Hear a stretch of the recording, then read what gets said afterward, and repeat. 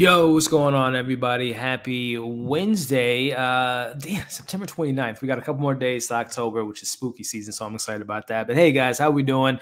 This is our weekly live stream, an hour ahead of time, because I got a screener tonight for Venom 2, which I'm excited to check out and talk about in the coming days. But so happy to be here tonight with my co-host. We got a very special guest, a birthday guest that we'll be bringing on here in a little bit. But before we dive into tonight's episode and bring in all these wonderful folks, make sure, first and foremost, for everyone that's watching live, how you doing? Hope you're having a fantastic day. Do me a favor and make sure to like the video, share the video, and have a good time in the chat. We'll try to get to some of your live questions, concerns, comments, or what have you, and having a good time. So with all that being said, let me bring in my amazing co-host who I've been going on this journey with since the beginning of the year, and couldn't be happier to have them as my co-host, starting off with the one and only Amanda representing Canada. What's going on, Amanda? Hey, it's cold here, but I like it. Yeah. So it's fine. Yeah, huh? Yeah. But I'm good. Sweater season, hoodie season. The best season, best of the best. So you've been doing good though? Yeah. Just caught up on some stuff today, and I'm gonna do some recording tomorrow. Busy October, but I'm excited. Amanda, we got so much to look forward to with the release of Venom this Friday, which we'll talk about. I know you're excited for, and No Time to Die the next week, and Halloween the following week, and doing it so much. But I love it because this is the best time of the year. But hey, Amanda, why don't you do us a favor and let the people know at home where they can find you and some stuff that you got coming up on your channel soon. Yeah, of course. Well, you guys can always find me over at AMX NDA Reviews on Twitter, Instagram, and Letterboxd. I just uploaded my top 5 films from TIFF. It does include Dune, but guess what, guys? You're not going to know where the placement is, so go watch that video because everyone's going to be kind of surprised where I placed it. I have that. I have some what if stuff coming up, and then some more reviews. The Guilty comes out, Tait comes out. So yeah, I'm just looking forward to all of that. And you guys can find it on my website, candidcinema.com. Do it, guys. I got to check out that video because I want to know where Dune ranks on that list. I know we talked about last week, but I want to know where exactly. I know it wasn't. I think I remember what your number one was, but I'm very interested to see where Dune lands. But guys, check out Amanda's website, her YouTube channel. It's some amazing content, and you guys will be more than happy when you see the amazing content she has. So definitely check her out, show her some love and some likes, shares, and all that fun stuff. So I got my man representing the East Coast coming back. Always one of our our co-hosts who always has a good time with us here. I'm talking about the one and only Chris from Tait. What's going on, man? Gang. What's up, my guy? Doing good, man. How's that New York weather out there, man? Let's see. Today was a cool little day. It was like 70. Okay. Well, that's Fahrenheit for those, you know. Yeah. Who knows what that is on the metric thing, but we're like holding on. We're like holding on for dear life to like a little scraps of good weather. So whatever, we'll take. Gotcha, man. What you been up to, Chris? Have you guys seen the Squid Game, by the way? This Netflix phenomenon. Yet. It's on my list. It's on my list too, but I've heard it's like the most watched Netflix series this year, and it's gonna blow the numbers out. So I gotta watch it, but it's just so much. Like Amanda said, there's so much to catch up on. It's like, how are you gonna know that this random show is gonna be good? I have to see it at some point. I heard it's good stuff, but who's got the time to? I need just 2 people. So much, man. But Chris, man, why don't you let the people know where they can find you, my good friend? For sure, you can find me at Tate's Take. So I do my YouTube videos. I do TV shows, movies, give you a little background on the stuff, let you know if I think it's worth checking out. All the information is in the bio to this, and then if you want to contact me personally, my Instagram is also in there, and if you want to tweet me nonsense, Twitter's also there too. But yeah, looking forward to getting this conversation going. We only got one more after this, so that's crazy. Here we are. Let's do it. Very crazy, man. And in this episode, I know you were happy because you got your boy Ultron or to say Vision and Ultron too. Yeah. Let's see. I brought my boy today. Let's see what we got here. Look at Ultron. It is. There always up to no good. No strings on him. He was man. We'll get into it because this Ultron was pretty badass, more so than the movie. I'll just say that. But we got a special guest. Came in fourth quarter, put me in, coach. They said I was injured for a little bit, but I can come back. This man here is a fan favorite. So happy to have him on. Just celebrated a birthday. Always has some crazy, incredible takes on his YouTubes, his Instagram, his TikTok. So happy to have him on. I'm talking about the one and only Michael from Black Gate Comic Geek. What is going on, my friend? friend. Wow, fan favorite. I'm man. gonna have to bring the heat on for this episode. How we doing, birthday boy? If you guys don't know, everyone in the chat, Michael just celebrated a birthday, so happy birthday to you, my friend. Thank you. Yeah, Monday was my birthday. 36 years young. So there you go. There you go, man. How you been though, man? How you been? I've been good. Just celebrating. Got a little bit of a hangover from last night. As you should. Yo, walk it off. Yeah, injured hand from going golfing the other day. So yeah. Got war wounds all over. I was like, man, this is what turning 36 is. Like, I'm hurting all over. Like, yeah. The injuries last so long, Michael. When we get in our 30s, just like a little bump into something lasts us for 2 weeks, man. It's just like, damn. Yeah, me and a couple friends, we went pole dancing on Sunday, and even though I'm not like hurting, like I feel stretched. I was just like, oh man. Sounds like a hell of a week, man. But I'm so glad you're able to join us tonight, Michael. Hey, if you want to let the people know at home, this is the first time tuning in, where they can find you, my friend. But I appreciate you, Elliot, for letting me on at the last minute. I know I hit you up like 10 minutes before you went live. I was like, hey, you got room for one more? So I appreciate you for having me on. But yeah, you can find me on all social media channels under Black Gay Comic Geek. Actually, funny enough, right when I hit up Elliot about going live, I thought he was going to go live at 7 o'clock. So I was editing my review for this episode, and I was like, okay, I'll be done by the time we go live. And then I realized he was going live in like 20 minutes. I was like, oh shoot. So be on the lookout for my review. It should be dropping after we go live. I'll finish editing and everything like that. And then also, yeah, you mentioned Squid Game. I need to check that out. I'm behind on a lot of stuff. I'm be checking out Venom tomorrow. I need to watch Why is the Last Man? I haven't seen that yet. Foundations on Apple TV. Yeah, it's a couple stuff that I need to catch up on. But yeah, Black Gay Comic Geek, you can find me. So be on the lookout. Dude, it's so much. I don't even know the time of day. It's so much stuff to catch up on. Why the Last Man? Did you? I know you're a comic, but did you read the comics on that one, Michael? I haven't read it, no. But I did. I do own all of them, but I haven't read them. So it's okay. That's the thing. That's the thing with me. Like, I'll buy stuff, and then it takes me a while to actually get to it. So eventually I'll get to Why the Last Man. It's okay. I will say Foundation for my sci-fi fans. That's been a really fascinating show so far, visually and just the story and all that's been incredible. But before we dive into the episode, since there's no crazy news, just kind of roundtable style, Amanda, anything new that you've been catching up on or revisiting or preparing for Halloween, or any revisits of movies that you're excited for? I watched Freddy vs. Jason for the last time last night.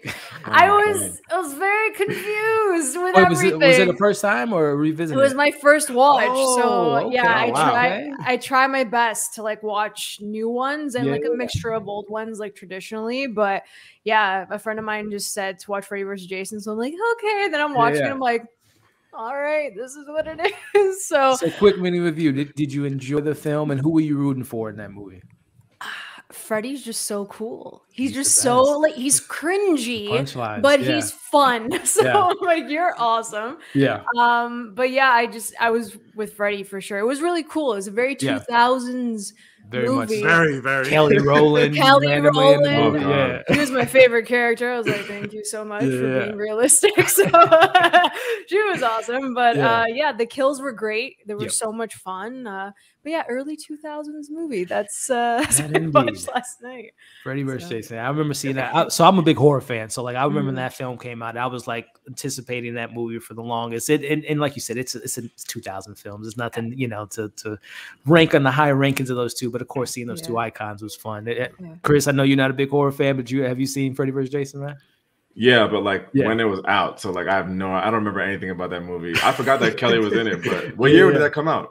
2003, I think. It was 2003. Yeah, I saw it then, and then that was it. I forgot all of it. And then wasn't there? Was it Jason in Space or something, like Jason X? Or something Jason.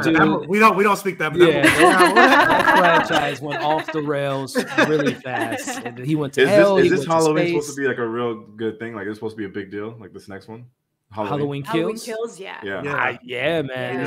That's my guy. That's my favorite slasher is Halloween. So I'm always for Michael, man. So good. I can't wait. I'm in there. Well, I know, Michael, you're a big horror fan. Were you a big fan of Freddy vs. Jason, man? Yeah, I saw that movie in theaters, and I know a lot of people don't like that movie. A lot of people thought it was cheesy, but I loved I love Freddy versus Jason, and if I'm not mistaken, I think it made a lot of money at the box office. So I'm not. I wouldn't be surprised. It had to. I don't know. I don't know why we never got a sequel, because I was looking forward to it. Like, I really love that movie, and like I thought it was gonna be like they were gonna continue like Freddy versus Jason versus like Michael Myers or like yeah. I think Ash was going to be it from the Evil Dead was one rumored script to be out there, but unfortunately they just didn't do it. Who knows though? In the world we live in with reboots and sequels and TV series, who knows if they'll revisit those characters? But what about you, Chris? Man, what's anything you've been watching lately, or revisiting, or prepping for your favorite time of the year, Halloween? Well, my favorite time of the year is it's Christmas, but I love Halloween, but I just don't watch horror stuff. But I do love Halloween as like a concept. I love Halloween, and you get candy. It's a concept. Candy. Yeah, exactly. What have I been watching or preparing to watch? That's nothing scary. Yeah, that's for sure. I did watch Lamb. We talked about this offline. Yes, quickly, Chris. I know you're gonna I don't know if you're doing a review on it, but just quick thoughts on that film. I was supposed to see it on Monday, but I had some change of plans. But your thoughts on this this film that looked very, very interesting. I don't know how people think of these things. It's A24, man. Yeah, it's like the unexpected. And then when I went to my screening, it was yesterday, and the director was there, the lead actress was there.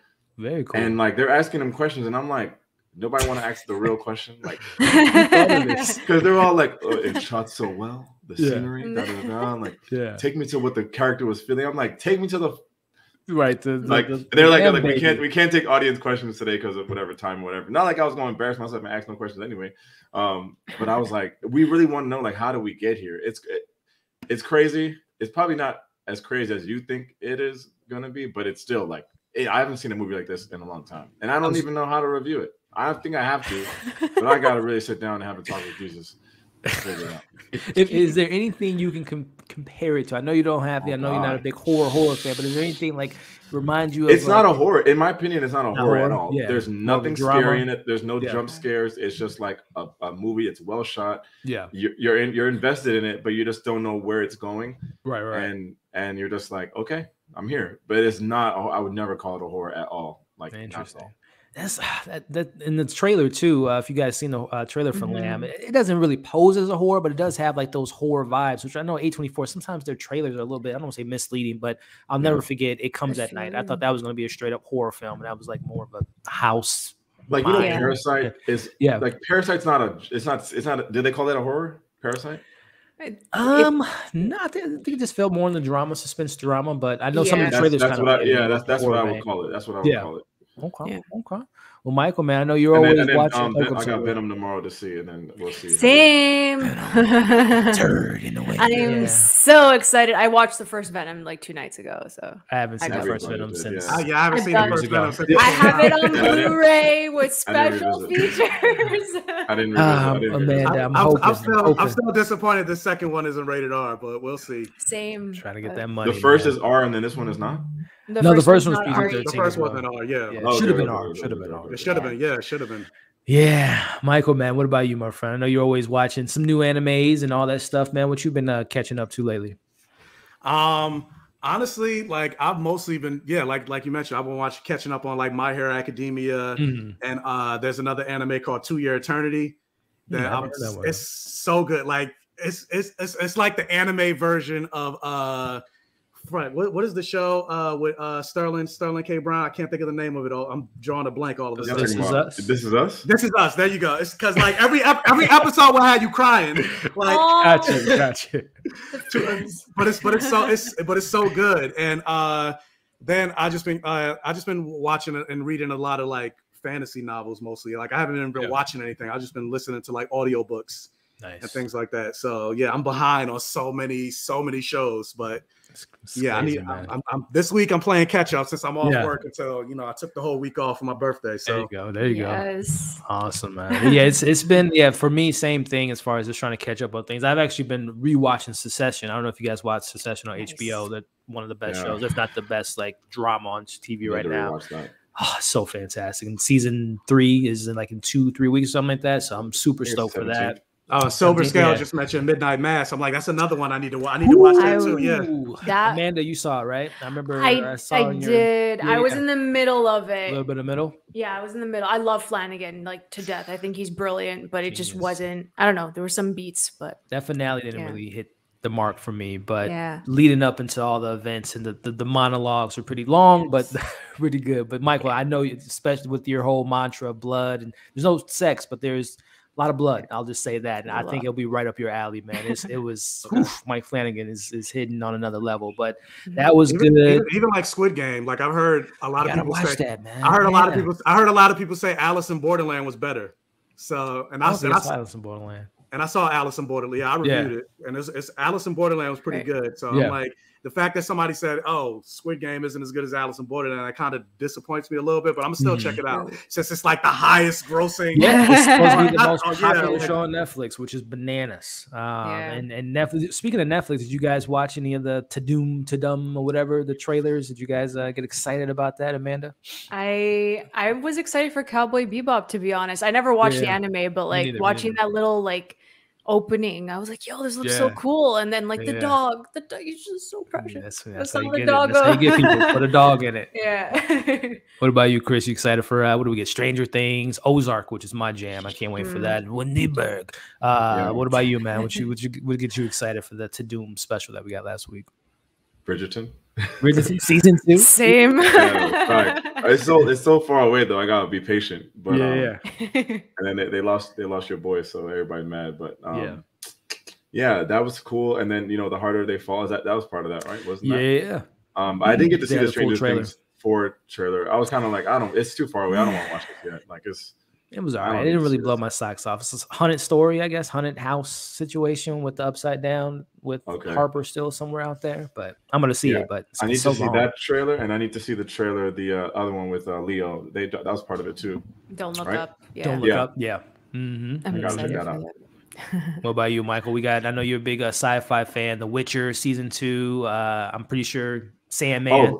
The inside, the cartoon looked cool too. The Inside Job, the one about the conspiracy theories, that looked cool. I didn't see that. It's a Netflix thing. It looks like Rick and Morty, kind of like animation style, but it's kind of like this like animated show, I guess, where it's like there's like some secret society that controls all the conspiracy theories. Like they're behind it all.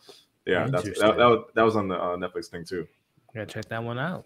What about you, man? Did anything catch your eye, Michael? Well, yeah, I saw. I didn't see all of To Dooms. I didn't see like the Stranger Things trailer, but the trailers I did see. Like I'm excited about The Harder They Fall. Like super excited. Yes.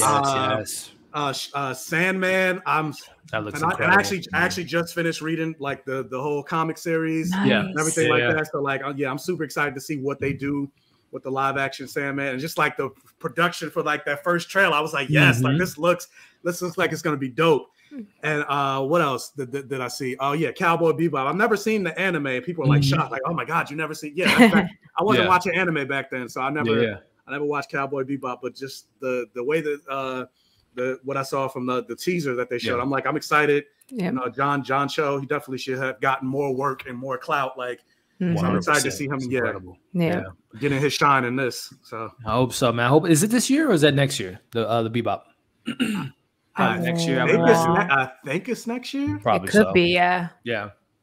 Well, Netflix, the richer they get. I'm excited though. I'm excited for the rest of this year with The Witcher, because I love the first season of The Witcher, and Henry Cavill is fantastic. So yeah, we'll see. Netflix is always coming with the hits. So Netflix always doing his thing. But hey, Netflix, let's move on to Disney. We got an episode tonight, which I think was Ultron. I'm gonna need you to come into the MCU, this version of Ultron, because man, he made Thanos look like he had no imagination. Thanos is like on a kid level compared to what Ultron was on, giving peace to the whole multiverse. But Amanda, starting with you first, your thoughts on this episode? Honestly, it could be my favorite episode, to be honest, just because the last 3. No, 2. The last 2 just didn't really like stick with me. Like nothing really stood out. I wasn't vibing with it. And then this one was just like, you have Ultron in the right way, and it's animated, so you can show so much more. And that's what I loved about it. But yeah, this could be like top 3. I'll say top 3 for sure out of this season. for me. I couldn't agree with you more, Chris, man. This is your boy Vision having his Vision's quest, per se, going on, taking on the galaxies, putting peace in the world as Tony wanted him to be. But, man, your thoughts on this episode, bro? Yeah, for sure. I mean, you guys gassed it in the chat. You were like, "This I episode hit crazy." the And like, at that point, like I got to see it late. I've been trying to like catch it early, but I'm like, "All right, it's gonna be good. I trust you guys." And it was good. And unfortunately, I only got to watch it right before the streams. But this is like one that I need to like revisit because it's like there's so many things happening. So I need to go back and watch it again. But yeah, it's definitely top 3 for me. I don't know where it stands. I got to do the whole ranking thing, but it's easily top 3. It took a more serious tone of sport, especially compared to last week, of course. Yeah. I mean, it's interesting to see, Bart and Widow as the as the lines of defense, like shooting guns and arrows. But so cool. It's interesting. But yeah, it's a lot of cool shit happened in this episode. Probably the coolest shit happened in this episode. Couldn't agree with you more, bro. Yeah, yes, we'll get into it. The Watcher coming out of the shadows, getting some work put in, man. Michael, man, tossing it to you. Just your official initial thoughts after watching this episode, my friend. Man, this episode was dope. Like I love this episode. Like this was my favorite episode out of all of them. Like for the longest time, episode 3 was my favorite episode. This surpassed that by a long shot. Like and it just goes to show like how sinister of a villain Ultron could have been in the MCU. Like Joss Whedon pretty much played him as a joke. He's dropping puns and giving witty banter. Like, no, Ultron is even like you think about the comics, like Ultron is a scary fucking droid. I was about to say dude, but he's not a dude. and this was basically their way of like redoing that and showing how formidable Ultron could have been. And funny enough, I saw a meme on Twitter that was like, yeah, Thanos' goal was to halve the entire universe, but he didn't really, like, he ended up getting halved himself. Like, I tried.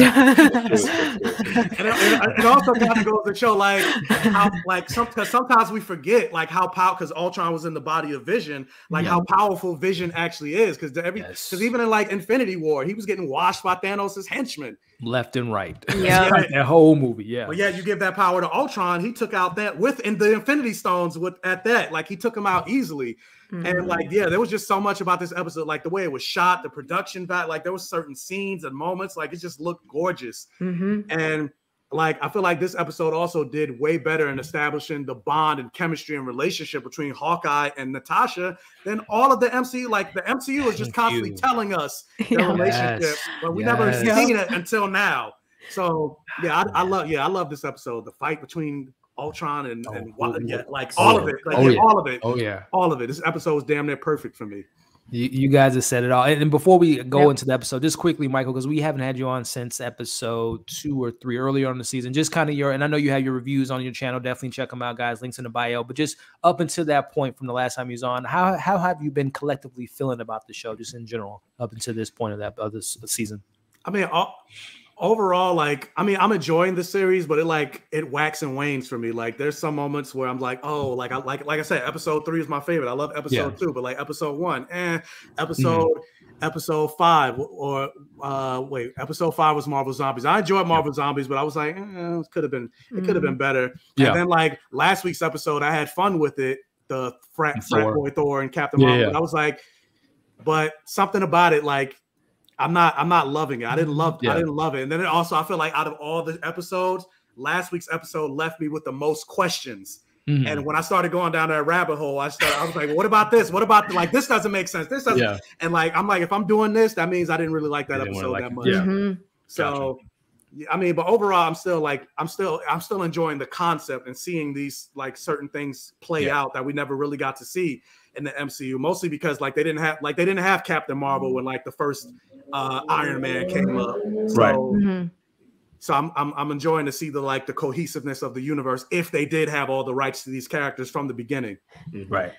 Well said, man. And it has. I've been really enjoying the series, and we'll talk about that obviously next week. Just overall thoughts, but it has its peaks and valleys. But this episode, like you all said, was just hit on another level, and it really. And if you guys remember when we first talked about this series when we were watching Loki, my fear was that this show is going to end up making the live action look kind of little lackluster with some characters. And this Ultron is way more superior than the Ultron we got in Age of Ultron. And like you said, Michael, Nat and Clint, I think they dropped the ball. We should have got a movie with them. We should have got a movie with those two characters to show that bond, to show just how bad. I mean, literally, if we don't get some of these arrows that we saw in this episode in Clint's own show, I'm going to be very upset with Marvel. Because, I mean, my man had arrows that I'm just like, what's going on, Marvel? But this episode was hitting on another level. But, you know, kicking it all off, Amanda, kicking it to you first in regards to just opening up. We hear the watcher say first and foremost, this particular story breaks his heart. I'm like, man, you after the end of this episode, you got more than your heart broken. I mean, my man Ultron was crushing your head, throwing you through the multiverse. So you got some licks in this episode. But we see immediately from the opening, and just your thoughts again, Amanda, just seeing Nat and Clint being badasses, being the SHIELD top agents that we know them to be. And granted, MCU, I think they did a good job with Nat, even though I'm not the biggest fan of Black Widow, but as a through line and as a character, I think she was a badass. Clint, on the other hand, has been kind of sidelined the entire MCU, minus the show in a couple next or 2 months. But your thoughts on this opening sequence of Nat on the bike? We got my man with the Winter Soldier arm, just going to work. What did you think about this opening sequence? Well, I love Jeffrey Wright as a voice actor. I think he's been killing it in every single episode. So I love that. I love that we get to see, you know, like more development on like for his character as well. So that was great. It was a solid opening, and the way that they kind of like tied it in at the end, obviously with well, we'll talk about it after. But Nat and Clint, like I said before, like they should have had, after Iron Man 2, there should have been a movie with the two of them. I personally think, just like as an like a Nat solo and then tie in Clint to show that kind of relationship. I think that's what should have happened before. Yeah. I love the action. I love seeing them be badasses. They're both awesome. When Clint was invisible, I was like, what? The invisible cloak. That could happen? I was like, what? Where has that been? But like Harry Potter crossover. That's exactly what I thought of. I'm like, it was dope. Deathly Hallows happened. No, but yeah, this was cool. Like Clint Barton was wicked awesome in this. Like when his arm came up, everything, just like the coolest fight scenes for the both of them. Their banter, their connection, you felt it, and it wasn't forced. I felt like in the MCU in certain films, it was very forced, because everyone knows that they have that kind of relationship. So it didn't really flow for me. But this, within one episode, they nailed the characterizations for both of them again. And it breaks my heart that we could not have that. And we can't now because she's dead. So like she's dead. And ScarJo's not coming back. So no way. No other prequel, but yeah. I couldn't agree with you more. I mean, I assume Marvel, this is like a we're sorry tour in phase 4. I think everything that we missed with Natasha and Clint is going to be given to us by Kate Bishop and Yelena. I think they're gonna do that with She-Hulk. They're gonna probably make all the wrongs for Hulk. They're like I said, they're on the I'm sorry tour for phase 4. Yeah. But Chris, man, tossing it to you on this idea of Black Widow and Hawkeye being so, and you might feel like they, been used properly. But I think this show shows us there's could have been so much more with these dynamic duos as we see this opening sequence here. Yeah, I mean, in my opinion, I think the Widow has been treated fairly in all the movies, besides like her movie being late. Like that's fine. And like, and I told you last week, I don't care about Hawkeye at all. I don't hate him, but I don't care about him. But like seeing this episode, then like of course it's impossible now. But like I would have rather his Hawkeye show been a Black Widow and Hawkeye show, just like how like the Falcon and Winter Soldier was a show like that. That's what I want to see. Like Hawkeye, maybe he can carry the show, maybe. But it would be a guaranteed if it was ScarJo and the Widow along with them, just to see like that type of angle, like the mortals of the Avengers, like how they are navigating. So and then in the episode, I thought it was cool, but I didn't understand how he got these abilities. Like I guess I don't know if I missed that. I was like are they explaining any of this? Like he's invisible, he lost his arm. I was like, is it Bucky or or who is it? But yeah, it was just cool to see, and I think the ScarJo impersonator is doing okay. Like that's spot on. Yeah, killing it. Spot on. Yeah, if they recast ScarJo, in the future, maybe I think Lake Bill, I think is the actress that's voicing her, if I'm not mistaken. But yeah, Chris, I totally agree with you, man. I mean, I don't know, and maybe Michael tossing it to you, man. I know there's obviously an Age of Ultron comics. I don't know. I think they role reverse some of the characters, because I think it was Black Widow and Moon Knight, if I'm not mistaken, kind of going through some of that narrative. But your thoughts on this opening sequence of the action and these two dynamic duos being the best that we've seen, even more so in live action. Yeah, like I said, I love even the opener of this episode, like when you get to see more from Uatu the Watcher and how he talks about how he's seen multiple different universes, but it's this specific universe that makes him the most sad. So yeah, and you know, Jeffrey Wright, like, come on, it's a phenomenal actor. So I love getting more of his character and his performance. And I'm actually hoping that this show, because they are saying that it is canon to the MCU, that this will lead into us seeing a live action version of Uatu voiced by Jeffrey Wright. Yes, so, sir. You know, I would cross this other hand, but it hurts. So just the one hand. Cross my toes too. Yeah. But yeah, like the way this episode opened, like I said, like just seeing how badass these two human characters are within the MCU, and also more specifically Hawkeye, because yeah, they shown it with Black Widow, but part of the reason why a lot of people like Natasha's Black Widow more so than Hawkeye is because we've seen more of her. We've seen her in Iron Man 2. We've seen her in Captain America: The Winter Soldier. We've seen her in so many, and then even in like Avengers, she gets the bulk of the scenes, whereas Hawkeye, like he gets nothing, and like. Like essentially he can do what she can, like they can do the same exact things. Like obviously she's better than him, like she can fight better than him, but like in terms of like skill sets, they're both badass. And so I'm glad we got to see that in this episode. And yeah, like you mentioned, I want to see like the arrows that he has in this episode. Like I need to see that in the Hawkeye series. And yeah, like going to another thing that you mentioned earlier.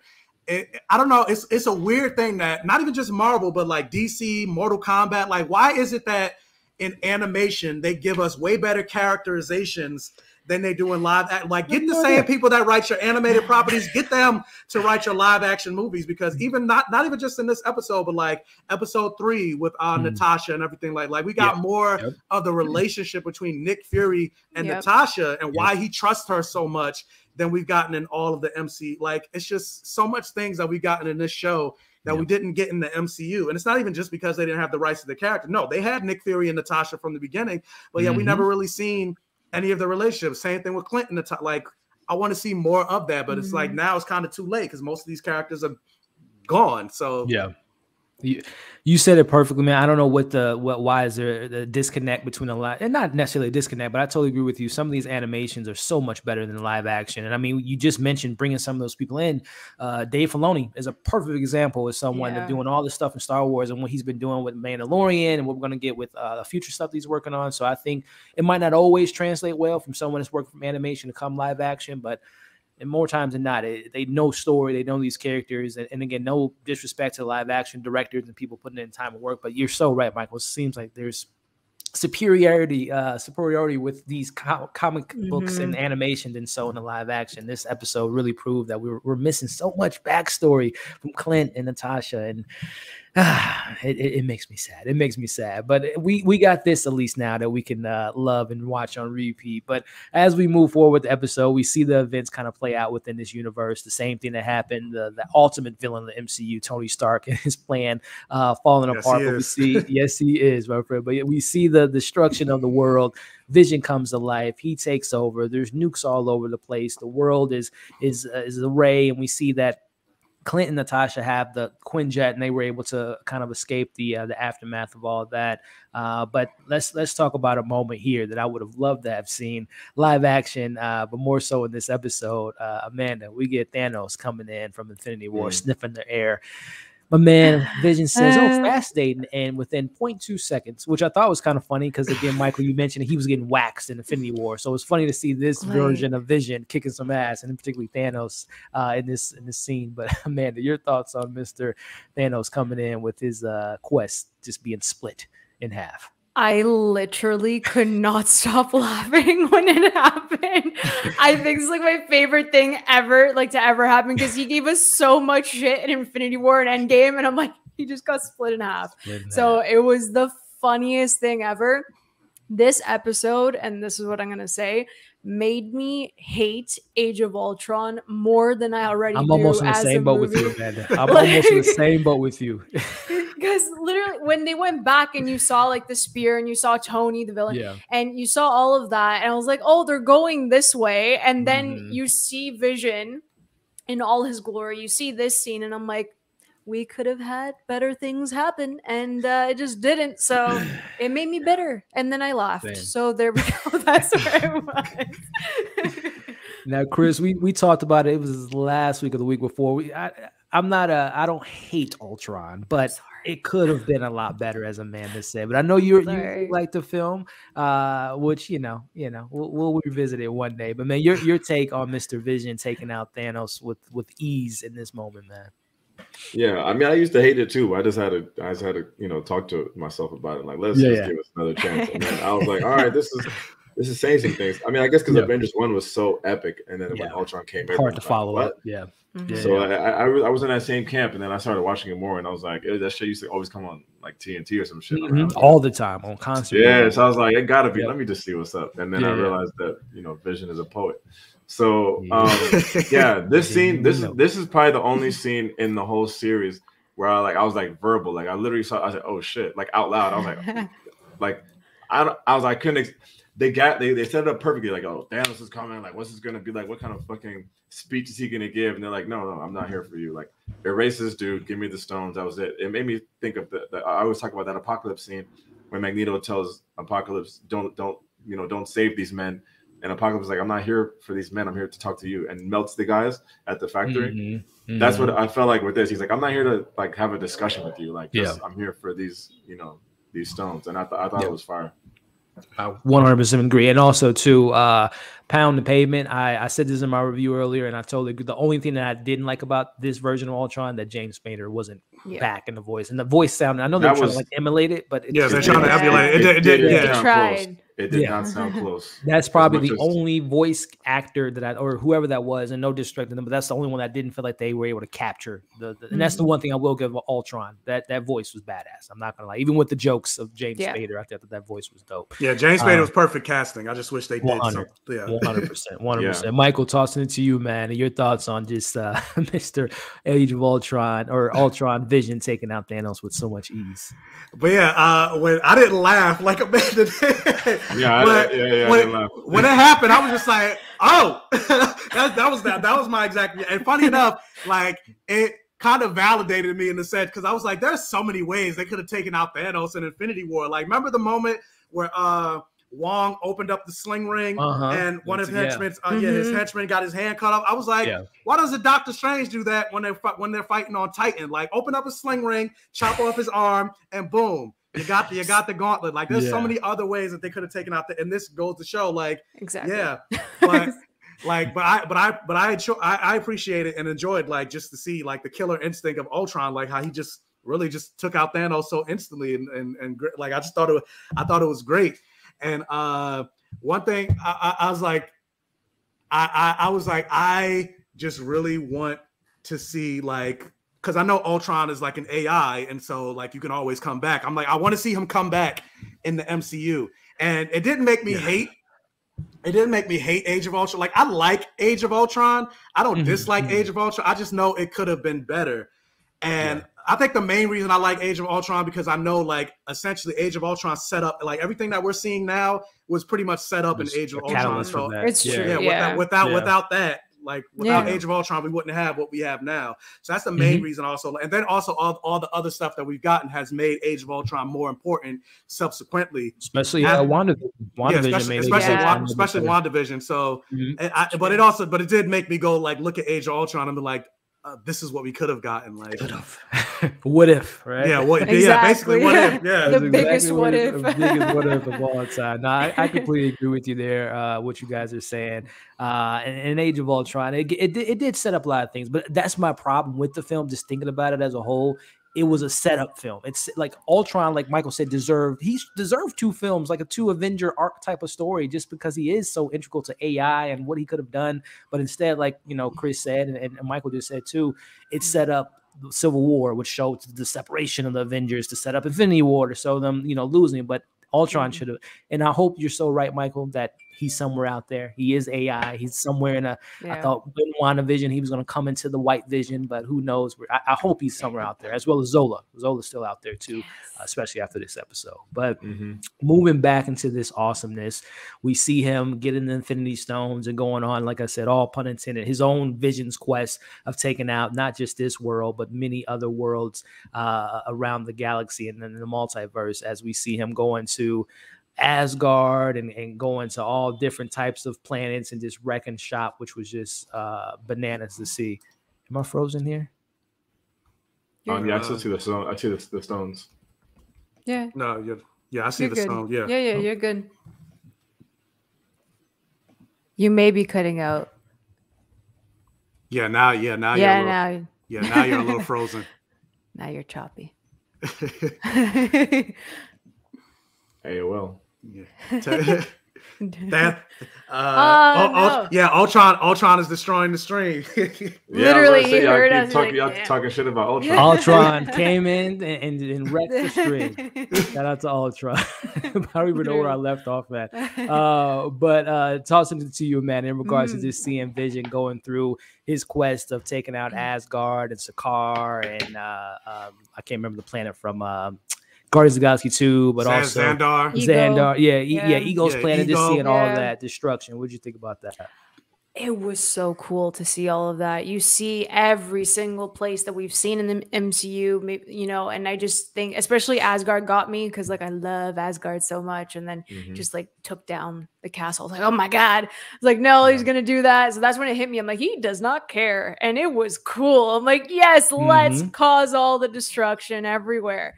So he's a badass. And that's what I love to see. What we could have gotten, you know, I'm gonna keep saying that, but it was cool to see like all the places, especially in, you know, through animation. I think they did a beautiful job in this episode, and the animation just was stunning. So yeah. Michael, this is hilarious. The Day of Ultron. That's what it should have been called. Yeah. Avengers, the day and hours of Ultron. That is hilarious. Chris, tossing it to you, man. As we see Ultron again, as Amanda said, just going through all these familiar places and just wrecking shop, man. It's like there's no fight back at all. It's just like Vision's he's a beast. Your thoughts, man? Yeah, you know, I love my little callback, so I was all about seeing all the worlds. So I thought that was dope. And then I guess we're about to see Marvel pull up, and I'm like, first of all, I'm like, and I'm a Marvel fan, and I don't know why, but I'm like, don't use her to be like this Captain Save-A-Ho, man. Yeah, exactly. Like what? Like don't act like she could just come through, and then but then how they did it here was kind of dope. How we got to the core. So yeah, I thought it was cool. I agree with you. Captain Marvel, I think she came in and wrecked shop for a little bit, taking them to the core, like you mentioned. But they didn't they didn't touch on like Vormir, right? They didn't. No, they didn't. I wonder how how Thanos, I guess, get rid of that place. My God, of all the worlds, just get rid of. I know. Vormir. I guess I'm Red Skull. I was gonna say, but he wouldn't need to go there because I mean he already has the Soul Stone. So also true. Right, very true, very true. But just get rid of for the rest of. No one can go back in another universe. But your thoughts, Michael, on seeing this whole thing, and again, I guess his callback, he taking Ultron to the core. I guess is a Ultron reference of itself because they wanted to destroy the Earth's core. But your thoughts of seeing off this whole sequences of scenes here, man. But yeah, I thought this whole sequence was like beautifully rendered and everything. Like I don't know if they increased the budget for this episode because I know the animation style is technically the same as all the episode, but just something about this episode just felt different in terms of like the way they animated it and the crafting and all this. Good point. Like even the shot that you're showing on screen right now, like all of this, like it just looked great and like it gave me a lot of sinister vibes, showing like the villainy of Ultron and him going around destroying essentially the 9 realms basically and the fight between him and Carol. Like I like how even though Carol ended up being defeated by the end, like they still put some respect on Carol's name at the end of the day because I mean she was created by an Infinity Stone. So it took Ultron a little bit of work to get rid of her, but part of me is still just like she's got to still be alive, right? Like the planet exploded, like she should still be alive. Her whole thing is absorbing energy. She should still be out there somewhere. True. But I love that the whole sequence just going through the MCU and them just Ultron just taking them out like it was nothing because he essentially with the Infinity Stones he is the greatest power in the universe. So yeah. Totally agree, and that's a good point you bring up too. Mike. The budget did look like significantly, not that the other episodes looked poor, but yeah, the animation was just like stunning, and just again just going from all these different planets and the styles and choices, the use of color that they use was just fantastic. So I totally agree with you there, and I wonder. And the music, this episode just felt different. Yeah, which makes me just even more excited for the finale. If they brought this out for this, I can only imagine what next week's has. But is next week? I thought there were 10 episodes, not 9. They cut it's 9. Oh, boo. Yeah, they cut COVID, I guess, with everything, and then they're gonna have 10 next year for season 2, and I think season 1 premiere will be what episode 10 would have been, or what one of the episodes would have been in the series, which I think they said was supposed to be like more of a funny episode, but we'll see what comes to that. But we see Mr. Ultron here has his Thanos moment where he's just like, this is it. I guess I'll go on a farm and chill out. But he has this higher level of consciousness now, and he actually hears the Watcher. Amanda, when Ultron turns around and says, who, what? And then the reaction of the Watcher in that moment, you talk about laughing. I was laughing at that moment because I'm like, oh, he is in trouble. Your thoughts on this moment here, Amanda, as the consciousness has elevated for this Age of Ultron? I was kind of like confused at first. I'm like, damn, like he's that powerful that you can like hear him and like know that something else. Like that really just, wow, I didn't expect that at all. But it was kind of funny, the reaction. But we get like, to what? see You can hear me? Exactly. It's like, oh no, I'm like, I've been here hiding the whole time. It's like, that's all of us, but it's fine. But the Watcher's like in this entirely different space, and then we get to see more of him and like where he's at and his position. So I thought it was really interesting, that moment, kind of eerie because like you don't expect it. But yeah, it was cool with all like the mirrors and the colors, and again the animation was stunning. So yeah, it was a cool moment. It was interesting. And just kind of tossing to you, Chris, just on this moment of the Watcher. But I guess just thinking about it, the world's quiet. There's no he can hear the Watcher because literally nothing else he can hear right now. He wiped out everything, so he can maybe get in more in tune with the Infinity Stones of knowledge. But your thoughts, Chris, on the Watcher being like, what? You can hear me, bro? This ain't good. Yeah, and I think it's a little different than Thanos, because he was at peace. He was chilling on the farm, and then here Ultron was like, damn, now what? Like, well, I need to do some more shit. So I think that's like a little mini stark difference. But I thought this was cool. This whole thing leads into some cool stuff. But talking to animation, I think they had to make a conscious choice to be like, look, we're going to go through all these different universes, all these different galaxies, and like we have to make it like look different. So when you see him going like through all these glasses, like these like, I guess, realms, you can tell like they're different. So I was like, they must have put some extra little zhuzh on that to make it believable. But yeah, I was like, okay, I see where this is going. But I didn't know the Watcher had them hands on him though. But we'll get into that later. Oh yeah, what did he say? You can't compute my will. I'm like, okay. He didn't come with that energy at first. He kind of came with that energy, like I'm a Wizard of Oz. Like I'm not like a real OG. Like then he's like, all right. I mean, because he don't want to fight at first, because his whole thing is like, I'm not supposed to interfere. Like, yeah. No, it was well done. The same. Hey, Michael, take the stage, man. Your thoughts on the Watcher, kind of having that moment of the Ultron peeping him out. But yeah, one thing that I wanted to bring up, Chris, what you said about the like the extra zhuzh that they had to throw into this episode. That's kind of why I would have preferred, like, honestly, even though I didn't finish the series, if they would have pulled a Star Wars Vision type of route where every single episode just looks completely different to showcase that they're in a different universe. I would have liked if they went that route to let other animators get their play in the say, so they could be like, this is a different episode than this because it stylistically looks different, as opposed to every episode technically having the same animation style. But in terms of like when Uatu was overheard by Visiontron. Like this is when shit got real. This is like the butt clenching moment of the episode, where Uatu was basically just like, I've seen everything, and even me, I'm just like, what the hell is this? And so when he got scared and Vision kind of pulled like a horror movie moment where he like looked Like who's talking?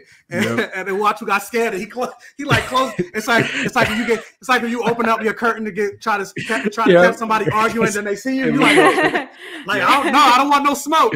Like I love that whole moment. Like it also kind of goes to show like the levels of darkness that Marvel can go. That I feel like they're kind of afraid to go. Like even with like there was a moment or there was an interview where they said they had an episode planned where they were going to do a what if Spider-Man actually became a man spider, but they were told they weren't allowed to do it because it was too dark. And I'm like, did y'all not see the 90s cartoon? Like, it goes to show like they can go there. Like, because this episode was kind of dark. Like, I just want them to go a little bit further with the darkness. So you don't without necessarily having to go rated R. Like, you can still be PG-13 or whatever.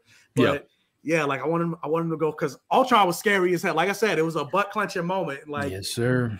So like I love that moment. Yes, I so agree with you, Michael. If this series has shown us one thing, is that Marvel can get dark. I mean, the zombies episode of literally Falcon, Chris's favorite character getting split in half.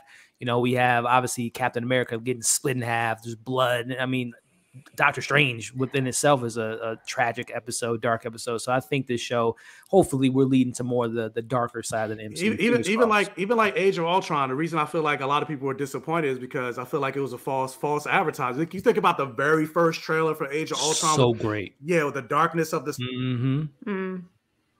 Be a gritty movie, and then like Chris said, Ultron's dropping poetry and things. It's like it's not. This isn't what you sold me in the movie. Like, it seems like they're willing to go a little bit more dark with the animated stuff, but not so much in live action. Which is weird. A weird concept, because you would think, animation, they're probably getting more the kid-friendly, family-friendly oriented type of content, but that's kind of been the opposite so far, which I'm loving.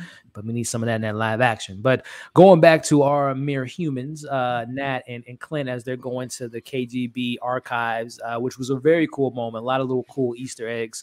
One being the Red Shield or Red Guardian Shield. And I know you guys, I think it's been flown out there on Twitter now. I don't know if this whole Charles Xavier, if that was his file, it was in Russian. I don't know if that's a little Easter egg for X-Men to come, as we talked about weeks ago with Charles Xavier, may or may not be in Doctor Strange 2.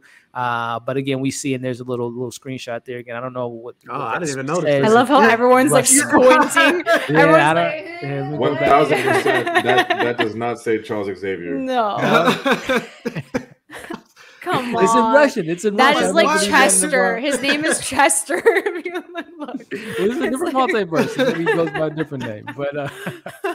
But as we see the Watcher not want to intervene, he's like, you almost got it. And Clint kind of gives up in the moment. But we see that they're obviously there for Zola, who's their counteractive program to take out Ultron. But kicking it off to you, Amanda, your thoughts on this sequence here and seeing again the Watcher just getting closer and closer to want to intervene. But Nat, the hero yet again, comes in and doesn't give up hope and finds that file.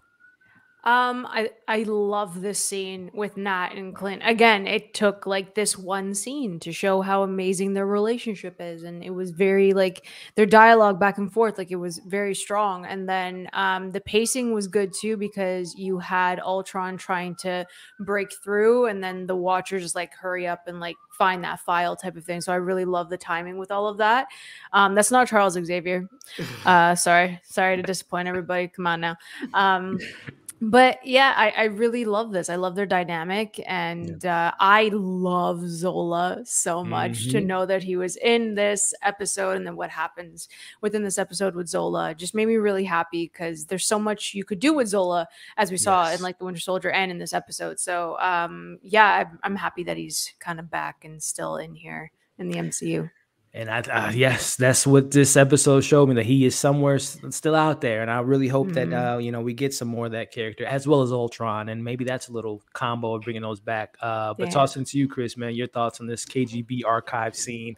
And again, the dynamic between Clinton and, Nat, just like we saw in Endgame, don't give me hope. But yet she's always there picking them up, and being that hero that we know her to be in the MCU.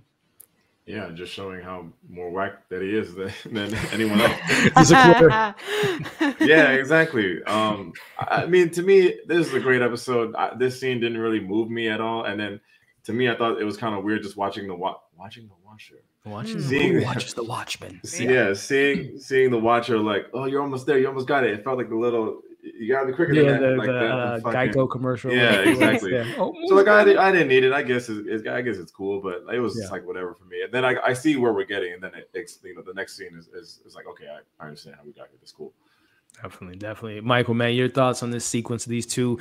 I mean, that was a lot of files. I ain't gonna lie. I would have been on Clint's side. I'm like, I'm tired. I need pizza. Let's go. Game over for me. Tap out. But your thoughts on that? Again, I can't reiterate it enough. Nat has been so pivotal to the MCU in regards to this. Thinking of the first Avenger, with her getting low-key staff to open up the portal. Obviously, Endgame, her sacrifice there. Civil War being so integral of getting all that. She's very integral in this MCU, and I really wish they would have gave her some more love in her own solo film, but neither here nor there. Your thoughts on this scene here, Michael? Well, no, I like the scene because it was more just character building with their relationship and things like that. And when Chris was just like, "Oh, I ain't feel nothing for this," I was like, "Man, no heart, no heart." He's like, next. He doesn't cry. It's fine. Yeah, no. But I love this whole thing, and it's also shows something that you don't really see a lot of times within media. Just the fact that you have this man and woman that have such a close bond that have nothing to do with romance. Mm-hmm. And so I just liked seeing more of that, seeing their dynamic, the push and pull between them. And there's some moments where Clint encourages Nat, and then in this moment there's a moment where Nat was encouraging Clint. And I also thought the whole time, like, I was like, is this going to be the moment that Uatu intervenes? Because I'm like, we know it's coming. Like we've been seeing it ever since episode 4 with the Doctor Strange episode, where he was like, I could warn him. And so I thought he was gonna like show up at this one point. He was like, no, the file, get the file. Like, it's right there. Yeah, it's right. We wanted to intervene in the middle of watching the episode. Yeah. But yeah, I love, and plus that's more character for Uatu. So this whole scene was just more character building, and I loved it. And also kind of shows, somebody mentioned like Uatu's not learning his lesson from what happened with Doctor. Because remember, the Doctor Strange was the first one that was able to like sense him and hear him, right, and things like that. So then Ultron, like.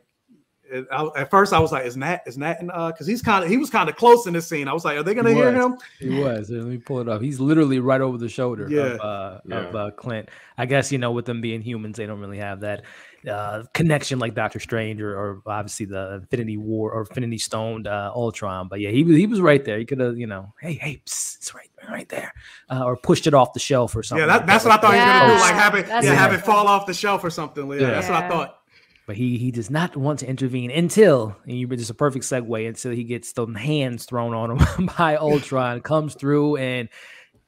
That's all I'll say, man. This was, listen, man, if we can get some of this, Doctor Strange 2 is just shaping up to be something epic. Obviously, I don't think Ultron be in the film, but just knowing the idea that the multiverse is going to be broken and what that can mean for the MCU just kind of blows my mind. But we see that he comes in there, but we'll go back to that fight. But we go back to, again, more character development from Nat and Clint as they wake up, threaten him with some water to mess up his mainframe there. And he agrees to help them out. And they come up with a plan to order some pizza to get those Ultrons to come there, which, again, Nat's comic relief is so perfect in this show so far. But their plan comes into fruition. They pop one of the Ultron bots with the arrow. And Amanda, I don't even know where to start. This scene here was just, you talk about epic, from the Ultron bots coming in to yet again more of these random badass arrows by Clint with the whole force field thing, which I'm like, we need this in live action. Yeah. And then the ultimate moment, we get the reverse of Endgame. Instead of for Nat dying, it's Clint in that moment. But your thoughts on this whole sequence of being in Siberia?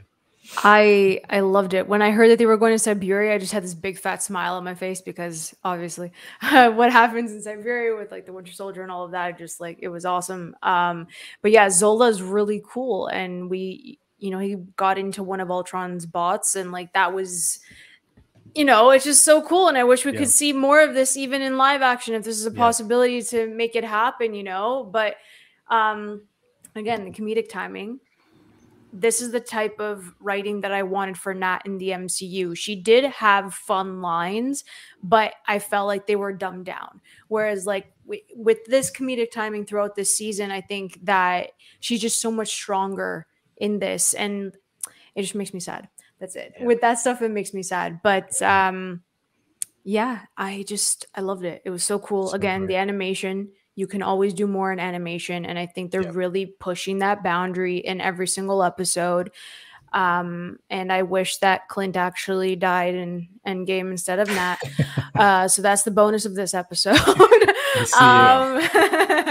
Yeah, this episode's a great win for Natasha Prince, basically. Her stock is going up, I'll tell you that. And Bob Chapek, man, you screwed yourself over with the mishandling of that situation. But Chris, man, your take on this Siberia scene and seeing them just being dope as hell, man. And Clint with these arrows, these are dope. Yeah, this is a fire scene. I don't know that I needed Natasha to be funnier in the movies. I don't know, because then she's like a Russian soldier. So is she supposed to be funny? But she did have good lines throughout the movies. And then I think I'm looking for a fossil or whatever she said in Winter Soldier. Yeah, the Smithsonian. Yeah, exactly. I mean, there's a little stupid one-liners. That's fair. But then her sister comes along and then is like the funniest person in MCU history. So then well, then I guess there's a lane for that. Yeah, this scene is cool. This scene looked like Dark Knight Rises, like it's trying to get out of that pit. But yeah, I thought it was cool. These dudes got a fucking USB arrow. That's fire. Again, man, these arrows. Where can we get them? Why haven't we seen them? Exactly. But I thought it was cool, and then cutting the legs off. I'm like, is that really gonna do it? Is that enough for that? But it was a good scene. Like animation is it just so much time probably goes into it. It's like you just gotta really respect it and just be in awe. We just get to sit back and watch it, but these people are probably slaving away making this shit happen for us. So it's just a moment. I'm like, damn, this is a lot. It's fire. Yeah, man. And I wish I had the shot. There's literally a shot when he's falling down. And the last shot when it's it looks like the orange glow in the back. Yeah, I was gonna mention it. I was like that was like the best looking scene, even in live action. I can't even think of something in live action that looks as good as that. That's so good. It's just so beautifully rendered. I love that moment. I need a poster of that. Same. Hey, Michael, take it away, man. Your thoughts on that scene with that shot and prior to that shot of just seeing everything setting itself up. But yeah, I enjoyed this scene as well. And kind of what you guys mentioned, this, and even with the writing in terms of things like that, it just goes to show, you can still have your MCU jokes without it necessarily cutting the tension. They had, there were moments when Natasha was being witty, but it wasn't okay, guys, insert joke, haha, you want to laugh? It was no, stop. I hate when they do that in the MCU. It's no, you can still have your humor and there still be some tension and anxiety and things like that. But yeah, this episode was just this moment was just firing on all cylinders. I love the intensity of them trying to figure out a way to escape the Ultron robot. Even when you think about Age of Ultron, they had all the Ultron bots was they weren't scary in that moment, but in this moment they were scary. It was just you got these humans fighting on these thousands of how are they going to manage? And then Clint wasn't shooting out the force field arrows and all this other stuff. I'm where were those arrows in Age of Ultron? They were still being produced in the manufacturer. I guess they were late on order. They were back ordered. They were back ordered. Yeah. It's the chip shortage. They weren't. Those arrows weren't on Amazon Prime. They weren't Prime. Yep. But yeah, I love the moment. And yeah, this episode, I feel was also you mentioned the apology tour from Marvel. Yeah, this was the apology tour for what if Clint died on Vormir instead of Natasha. But the funny thing about it is, even though I was it should have been Clint. Clint's trash. Who cares? But because of the establishment of the relationship between Natasha and Clint for this particular episode, I thought when he was about to die, I was gonna be oh yeah, finally, Clint's dead. Who cares? But I actually felt something. I was a little emotional. I was a little emotional because of what they established for Clint in this episode. In this one episode, I was oh man, not Clint. But if he died in the MCU, I'd have been yes, Clint. But this version, round of applause. Yeah, but this version of Clint, I felt something because they actually did something with him as opposed to the MCU. The live action MCU rather. I agree, man. Again, I'm hoping we get some of this character development in the Hawkeye series. We won't. It's gonna all go to Kate Bishop. It will. Yeah. She's gonna steal the show. Yeah. She will definitely steal the show, and he's just gonna be there with his arrows and just good. Because because we kind of mentioned it before. Even with the Black Widow movie, all the emotional investment went to Yelena, and Natasha was just there, but honestly, take her out the movie, Exactly. You could have told the same movie with Yelena. Yeah. I feel like Hawkeye is going to be a lot of like Danny Glover. Like, I'm getting too old for this. Too old for this. Yeah. Like, pretty much. Over and over. Yeah. Yep, I hate to say it, but yep, I think that's where we're getting, ladies and gentlemen. But we get some more.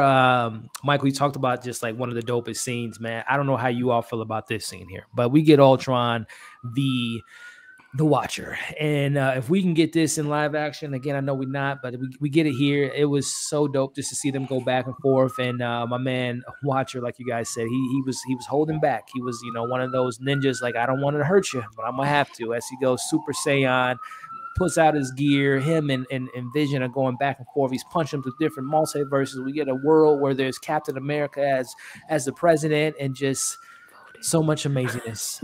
And even this shot here of a Galactus type of eating the planet. Yeah. I mean, come on, man. Where do we start with this scene here? This is just epicness on another level. First and foremost, I voted for Stephen Graham Rogers for president. I have approved this message. I did. I voted. It was just so wicked to end an episode like that. Them fighting, going through each multiverse, each punch was like switching to like a different multiverse with different characters. Like, I thought it was just so wicked, the transitions in this episode, especially at the end of it. I just want to see more of them. I want to see more of the Watcher. I want to see what, his capabilities are. Like, I really want to see more. He looks really cool, Visiontron. He looks so cool with like the full gear and everything. But I really love how they showed the multiverse.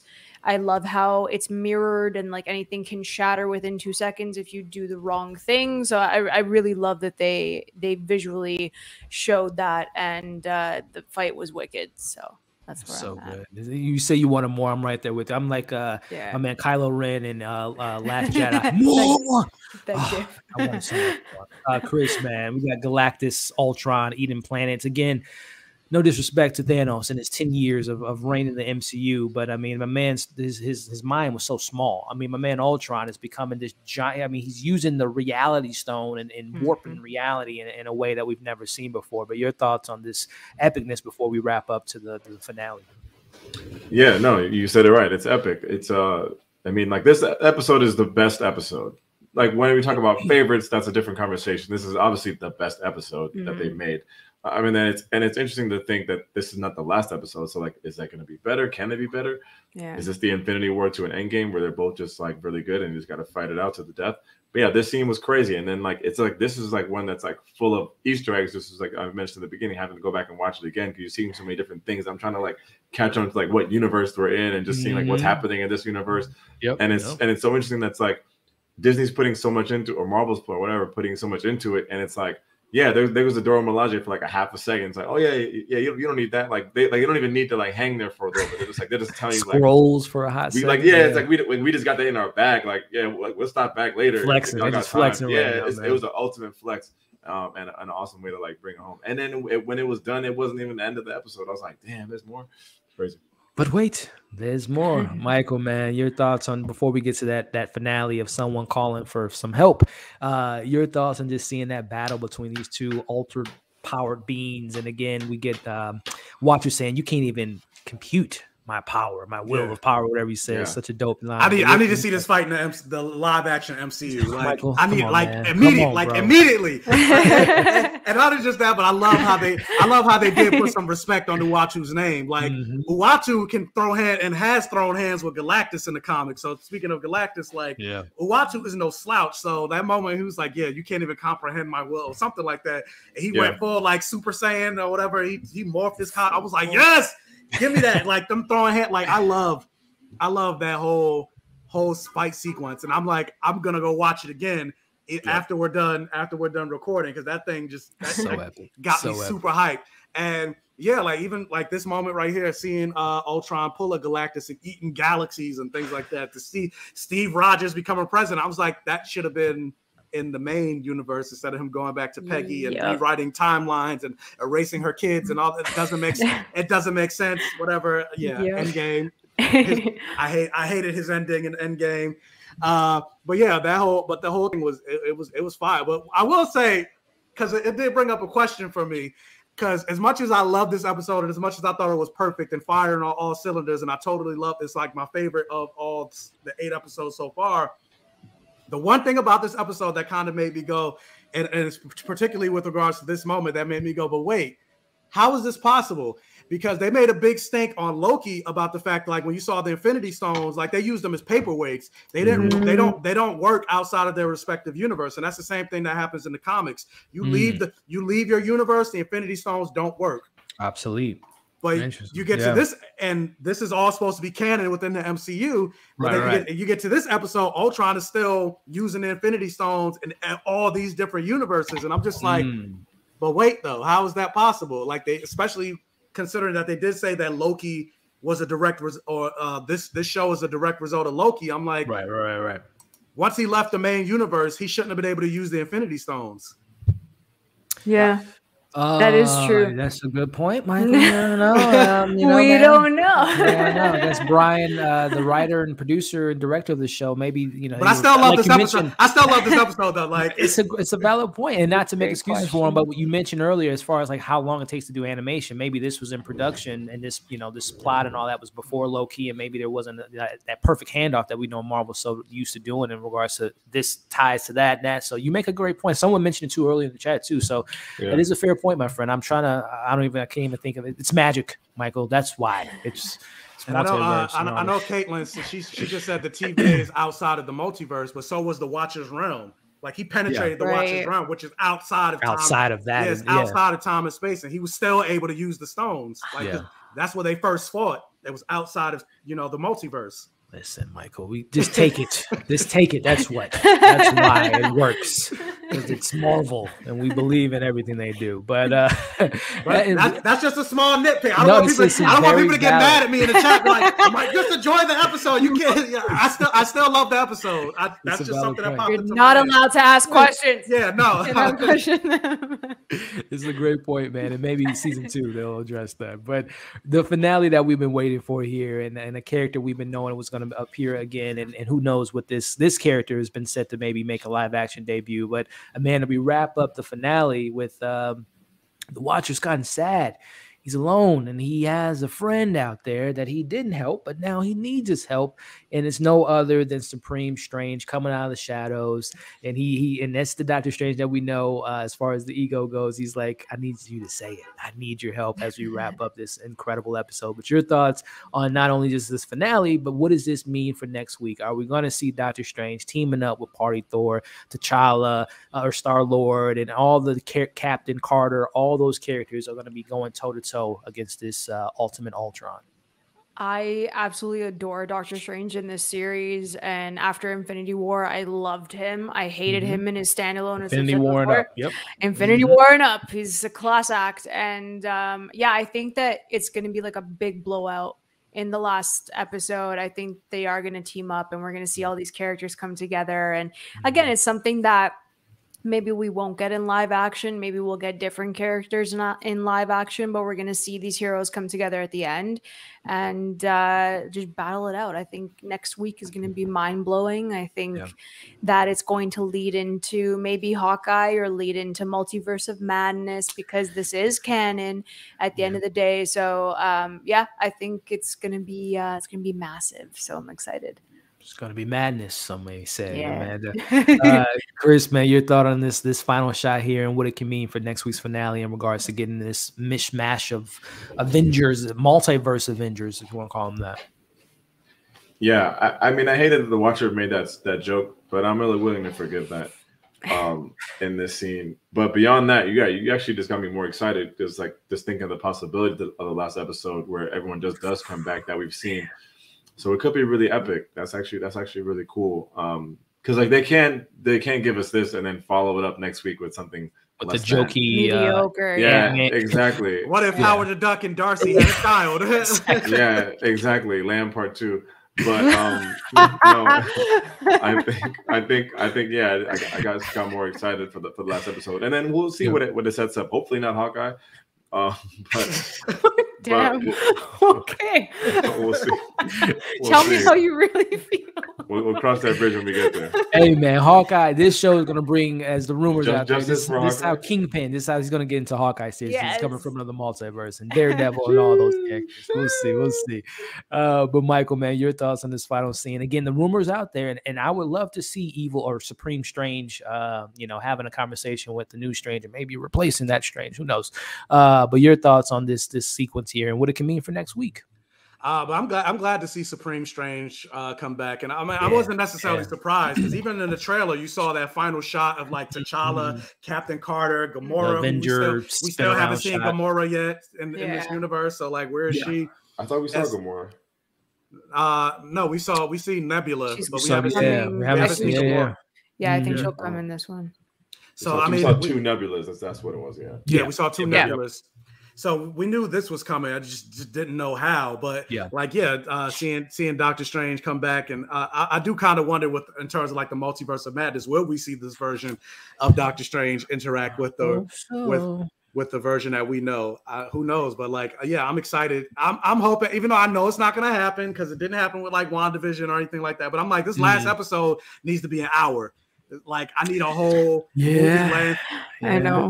Make up for that episode that we lost too, maybe. I need more than just a half an hour for this episode. Like, but I doubt it's gonna happen. But I'm excited for this one was even shorter than normally. So I think it's right at 27 minutes, not including the credits or something. Yeah, so I'm right there with you, Michael. But my whole thing is like, even though I know I'm asking for too much with this one, but I'm like, let's hear it. I hope this episode ends with like he gets these multiversal Avengers together, and they still can't take out Thanos. They still can't take out Visiontron, and who rolls up to take out Visiontron? Kang.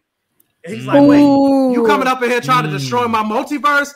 Nah, player, like, boom, you out. And then that goes to show how powerful Kang actually is within the multiverse and everything like that. That would be so dope. Especially knowing, that placement makes sense. Ooh, that would be, come on, Michael. Like if it ends like that, take my money. Like, I mean, you already got my money, but take even more. Like, finance. Let me get some more. Michael just needs to write for Marvel at this point, because everything you've come up with, we're like, wait, that sounds better. Like, why isn't that happening? You could be onto something, Michael, because again, we know how that this is kind of like you mentioned earlier. This is a result of Loki, so it would make sense to get it makes sense to me. Like, Kang's whole thing is ruling the multiverse, like, and you got this creature destroying the like. Nah, exactly. Kang's not having that. Like, that's also why I was like, I feel like Dr. Doom needs to be in the MCU, like immediately, like Doom. ASAP. Visiontron Doom would be like, nah, you're not. This world is mine to conquer. Like, so I mean, there's so many implications. Again, someone even mentioned, I think CG's talking about, Celestials, the Eternals. I mean, there's so much galactic characters that you would think would have some type of implications to it if this is indeed canon to the MCU, which they said it is. So, next week can't get here soon enough. I hope Kang would be something that I would be like draw on the ground, just going crazy for. You guys heard it here first, as Michael mentioned Kang. So that would be insane, but. This episode was insane. Again, like we said, if Marvel, we can get some of this flavor in the MCU moving forward, and not saying that MCU has been whacked by any means, but they're showing us that Ultron could have been better. Nat and Clint's relationship could have been better. So much. So hopefully, again, this is the apology tour with Marvel in Phase 4, and we can get some more of this dopeness and moving forward. But Amanda, any final thoughts on this episode before we wrap things up? As I said, this is the best one of my favorites, and I'm pretty sure next week is going to top this one. So I'm really excited. Chris, man, final thoughts for you on this episode and moving forward for the finale next week? Yeah, 1000% the same. This is 100% the best episode. Obviously, one of my favorites. I got to sit down and judge them all at the end, but yeah, it should be a dope finale. And I'm happy with what they gave us. I think I don't know. I'm sure they exceeded most people's expectations of what this cartoon would be. Mm-hmm. So exceeded mine. Yeah. 100%. Michael, man, your thoughts on any final thoughts on the episode and for next week's finales besides that Kang bomb you dropped on us? I love this episode. This was my favorite episode out of the 8. So 8, I would say, then 3, then 2, then probably 4. Doctor Strange. Yeah, then 5, Zombies. 2, then 1. Making me cry. Yeah, Captain Carter. the Captain Carter episode is still at the bottom for me. Not that I hated it. It ain't the worst episode. No, it's not. It's not the worst, but in terms of like where it ranks, yeah. But yeah, like I love this episode, and hopefully next week's episode is even better than this one. Yeah, Mind like blown. I want my mind. I want to be on the in my bed, like just drooling. Can't move because it blew my mind. Like I need all the good things. I agree. They set it up. This is the alley-oop. Hopefully they can slam it in next week with the finale and leads into the little winter break that we'll have with Hawkeye. But this has been it, ladies and gentlemen. This has been such a fun time. Michael, I'm so glad you were able to join us today. Of course, Amanda and Chris always bringing the fire. And again, guys, I cannot wait to see what Marvel has up its sleeve for the finale. But rounding things out, Amanda, what's next? Where can they find you? What do we got coming up on the website, on the YouTubes? Where did all that stuff coming to us? Well, this is a blast tonight, Michael. Again, happy birthday week to you, my friend, and I hope your hand heals up. Me too. Yeah. So I have Venom. I have my boy. I have Venom. Let There Be Carnage tomorrow night, 6:30 IMAX. I'm so excited. I just rewatched Venom a couple of days ago, and it just made me really, really excited. Andy Serkis is going to kill it. And yeah, that's literally my whole weekend. That's all I'm going to talk about. I'm going to do a video review. I have some reviews for The Guilty and Tait that's up on my site right now, candidcinema.com. And I'll probably do videos throughout the weekend. I'm having my horror marathon. And yeah, you guys can find me at AMX NDA Reviews on Twitter, Instagram, and Letterboxd. And yeah, that's it.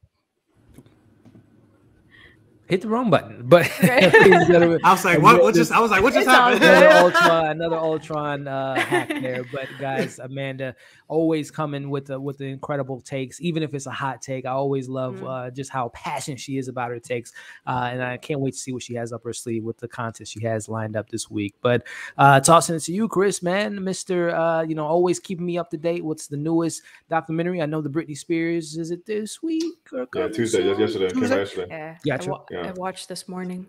So you always coming through with keeping me up to date with that stuff, man. So let people know where they can find you and what's coming next on Tait's Take. What's up, people? You guys can find me at Tait's Take. The stuff's in the, I almost said shit, but then I said anyway. What am I doing? The information is in the bio here. Please like, comment, subscribe if you're into that sort of thing. What is next? I am watching Venom at the same time as Amanda, but in another world. That's crazy. That's a multiverse. Maybe I'll do Venom if I have time. I hope it. I mean, I think it'll be fine. I know it's not going to be epic, but I hope it's fine. It's going to be epic. And then I just want to see what these end credit scenes the internet has been buzzing about. And I just need to stay off the internet for one more day and then avoid any spoilers. But besides that, yeah, I don't know what documentary I'm watching next. But yeah, the Britney, I was going to do the Britney, but I have to see if it's crazy. But there is some good documentaries that's coming up from that new Netflix, release of all that stuff that's coming out. So look out for that. I'll keep you guys to the streets. Always coming with the fire, coming with the tape, the Tait's Take. But Michael, man, again, happy birthday to you, my friend. Like Amanda said, hope the hand heals quickly, my friend. Get some X-Men, Wolverine stuff going and heal quickly on the hand. But what's next on your wonderful YouTube? Again, you always dropping incredible content on TikTok, so I know that's constantly on rotation. But as far as video, movie reviews, TV reviews, all that fun stuff, where can the people find you, man? Like I mentioned, you can find me Black Gay Comic Geek across all social media channels. And yeah, once we're done with this live, I'm going to finish editing my episode 8 review of What If and have that come up upload tonight. Also tomorrow, me, Fantastic Frankie, and if you guys have seen me go live, my co-host Ron, we're going to see Venom tomorrow in New York at the Lincoln Theater at 9 p.m. So y'all want to go at 9? That's crazy. Violation. Yeah, we're going at 9. Sorry, Chris. You could have hung out with us, but Frankie's busy. Cool. Frankie's busy at 6 o'clock. We couldn't do that one. But yeah, so we're gonna see that, and then I'm gonna record my review for that one as well. I'm hoping it's good. Like a lot of people talk about these post-credit scenes at the end. I feel like people are hyping it up a little bit. I don't know. Unless Andrew Garfield pulls up in like Venom, I'm like I don't know what this post-credit scene is that people are talking about. But yeah, be on the lookout for that. Also, I do need to watch, like I mentioned, Squid Game, Foundations. Check those out. Also, just recently watched Mortal Kombat Battle of the Realm, so I'm going to put out a review for that. And yeah, just follow me on YouTube, and then also check me out on TikTok, where I don't do reviews on there. I mostly do like nerd commentary and everything like that. So if you're interested in that, pull up on my TikTok. And right now it's Hispanic Heritage Month, so I'm showcasing like Hispanic superheroes in comics on my TikTok channel. So if you're interested in that, pull up. Definitely. And also too, if you want a quick plug, Michael, where can they find that wonderful merchandise of yours, my friend? Oh yeah, I have my own shirt, like my logo. I'm not wearing it now, but I have like my logo on the shirt. I have "Welcome to my Safe Haven" on the shirt and everything. Like you get that on Teespring at the Safe Haven store. I'll have Elliot put I'll type it in the chat right now. Yes, sir. The link to my store. Definitely. I don't even know it off the top of my head. I gotta find it. Man, so busy. He like that. Real shrewd businessman right here. You're looking at it, ladies and gentlemen. But look, man, this is always, again, to our special guest, Michael, of course, my amazing co-host, Amanda and Chris. You guys are always just incredible. I appreciate you all. Fingers crossed. I'm gonna head on to see Venom 2. And I'm gonna hit up Amanda and Chris and Michael and just either thumbs up or thumbs down, just kind of leave it at that. But again, something I did see last night is No Time to Die. And listen, that film cannot come out soon enough. That film is really good, really good. This is coming from a casual James Bond fan. This film is awesome. Yeah, I'm a super casual fan too. So that's dope. Same, man. Well, again, guys, I've never seen any James Bond movie. I said what? That's cap. Watch Casino Royale. I've never seen any of them. Yeah. Oh man, yeah. Casino Royale's the best one. And it's not because I'm not like interested. I just never got around. Hey, hey, that's like me in the Harry Potter world. I haven't seen one since the first Harry Potter. I haven't seen only the first one. We're gonna wrap it up. All right. Where are you? Oh yeah, you're here. No. We're gonna end on that note on things we haven't quite seen. But ladies and gentlemen, this has been an awesome stream. Before you leave, make sure to like, share, comment, subscribe to all these amazing content creators. Wish me luck on Venom, and it's not a turd in the wind. But guys, you guys are awesome, and we'll see you on the next one. Take care, everybody.